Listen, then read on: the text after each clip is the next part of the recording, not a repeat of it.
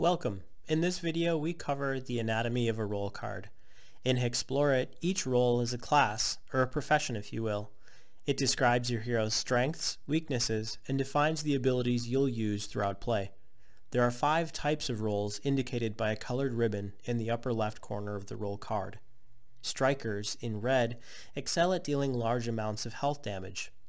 Sappers, in purple, excel at dealing large amounts of energy damage in order to shut down an opponent's effectiveness.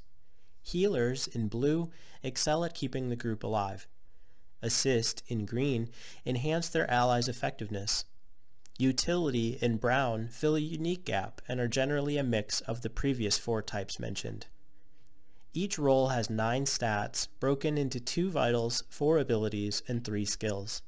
At the beginning of the game, you'll modify your base scores, shown here in brown, with your racial modifiers, recording each stat rank inside each hex. Throughout the game, your ranks will increase or decrease. Let's take a look at vitals. Health is how much damage your hero can take. If your health drops to 0, your hero dies. You consume energy when you use your masteries or racial ability. Enemies can damage your energy just as they can damage your health. You cannot use masteries or other special abilities if you don't have energy required to activate them. Record your maximum vital rank inside your vital stat. As you suffer damage, reduce the number in the current section. That way you won't forget what your total rank is. It is possible for some effects to temporarily raise your current vitals above your total vitals. You may also have access to items or effects that grant a regen value. Record it here to remind you to increase your vital by the regen amount. Let's take a look at abilities. This is your basic attack. It costs no energy to use and damages an opponent's vital score equal to the rank. Most roles' basic attack can only damage your opponent's health, but some can damage their energy or other vitals like influence. Vital icons show which type your role can affect. In this example, the solipsist can damage an opponent's health or energy when using a basic attack.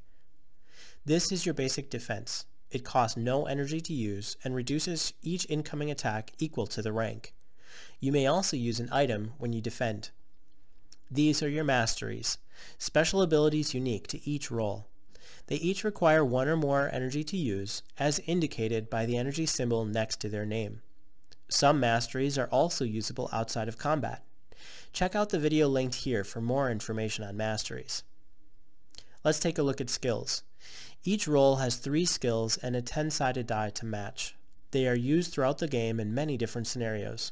Navigate, in green, is your hero's skill at finding their way and getting out of tight situations. Explore, in yellow, is your hero's skill of perception and awareness in combat. Survival, in blue, is your hero's skill at surviving in the wild and avoiding dangerous situations. Let's take a look at gear upgrades. Each stat is surrounded by a ring of numbers. These are gear upgrades and represent equipment that your hero carries. Each time your hero gains a gear upgrade, fill in the upgrade slot and increase your stat rank by 1. Starting with the topmost ring, move clockwise around the stat as you continue to gain new gear. Each HEXplore It volume allows the heroes to gain gear upgrades in a slightly different manner. When purchasing upgrades, heroes will spend the amount in gold indicated in each slot. Vital upgrades begin at a cost of 2 gold, skills at a cost of 3, and abilities at a cost of 4 gold. With each gear upgrade attained, the gold cost increases by 1. Heroes may only ever have up to 6 gear upgrades per stat, unless otherwise stated. Moving on to other areas of the role card, this is your food bar. It contains your food rating, food carried, and the starvation meter. Most heroes will consume food throughout the game. Each hero gains a food rating inherited by the race you've selected.